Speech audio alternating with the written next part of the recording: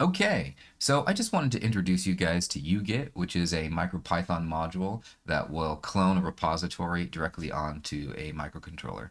If you put ugit.py onto the board, and then in the boot.py or create your own boot.py, you import it, and then run the command ugit.pullAll, it will actually pull the tree from the repository, pull all the files, put it on the board, and reboot the board. So let's hop right into it.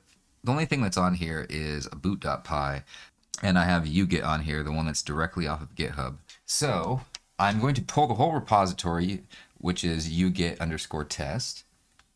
I'll just plug it in views, and of course, that's open muscle. There we go. So it should just blink on its own and get everything. We don't do anything wrong. And it's blinking.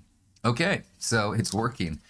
So it went ahead and pulled the repository from GitHub onto it. And as you can see, the only thing that's on it is ugit and boot.py that has these two commands.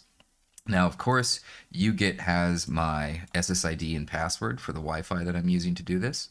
And it also has the user and repository filled in just the very top of ugit.py.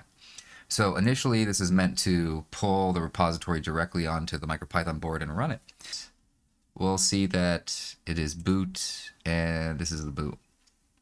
So what we'll do is, just so you guys can see, I mean, I know you believe me, and the code's live, so go ahead and test it. Ugit test, right? We should be able to change the repository. And instead of having it blink 10 times, let's have it blink super fast. So I'm going to commit the changes, and then we'll delete a couple of other things. Just leave some, whatever. Okay, now we're going to hit reset.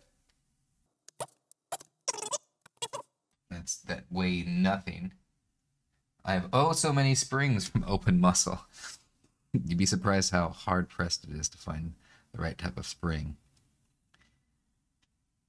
Okay, and now it uploaded from GitHub properly this time, and it's blinking very fast.